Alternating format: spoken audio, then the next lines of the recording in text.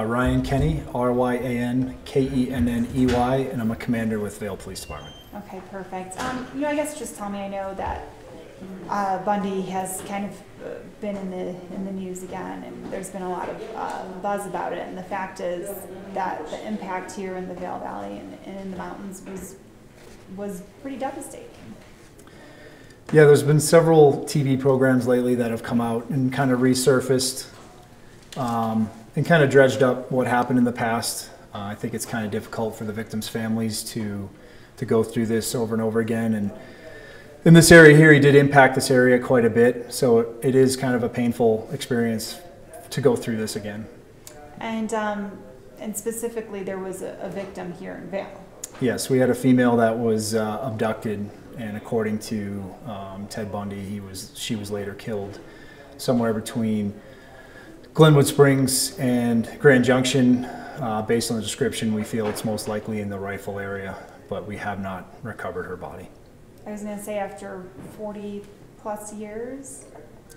Our hopes were, as time went on, that someone in the backcountry would run into some sign of her back there, and that we could give the family some closure. But up to this point, that has not happened. I mean, I guess the only maybe good thing that could come out of this increased exposure right now is maybe for her remains to be recovered for the family. For us, that's really the last piece of the investigation is, we would like to recover her remains and give the family closure and a proper burial. Everything else has been, the investigation is complete. He's no longer with us. So for us, really, that's the last piece of the puzzle that we'd like to solve. And she's still listed as, is it missing, is that right? She is still listed as missing. We're fairly certain that we know what happened to her. But again, we keep her as missing just in case remains are found in the area, that we can do a comparison and hopefully figure out if it is her. And you had an investigator that did an interview with Bundy? Yes, one of our investigators back in 1989 did interview Mr. Bundy. He did give his account of what happened to Miss Cunningham in 1975. We're fairly certain it's somewhat accurate. We'll never know for sure, but again, it would be very helpful to us, anyone has information or any information that would lead to the recovery of her remains. In that interview, I mean, did he go as far as to admit to killing her? He did admit that he killed Miss Cunningham.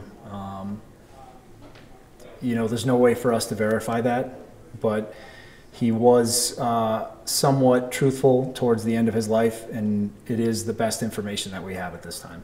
And so really, like you say, the last piece is finding her remains. Yeah, it would be important to us to do that, to find her remains. I think it gives any victim's family closure when they know what happened, and we would love to be able to provide that to the family. And just a proper funeral, burial, however they want to honor her. Yes, just give them the option of having their own closure the way they want instead of somebody else's doing that for them. And what was the impact, on the area at the time? It seems like there was a lot of fear, a lot of emotions. People were scared, and this is not an area where there was a lot of crime. Yeah, I really can't talk too much about that at the time. I don't know if it was widely publicized at the time or if it was more of after the fact the information started coming out. But either way, I do know that it affected the valley, that this is a very peaceful, tranquil area, and for that monster to come through our little slice of paradise, it affects everybody here. And I know you're talking about some of the things that you have. I mean, you don't really have any evidence, so to speak, because you've went ahead and turned over a lot of things to the FBI.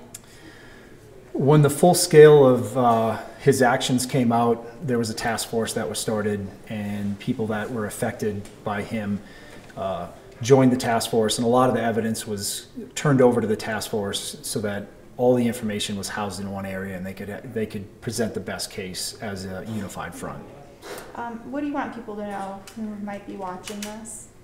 That we haven't forgot Miss Cunningham, that we hope to someday find her remains, and that we can provide her a proper burial that she deserves, and that it's not something that the Vail Police Department or the town of Vail will ever forget about, and we remain vigilant to keep this from ever happening again.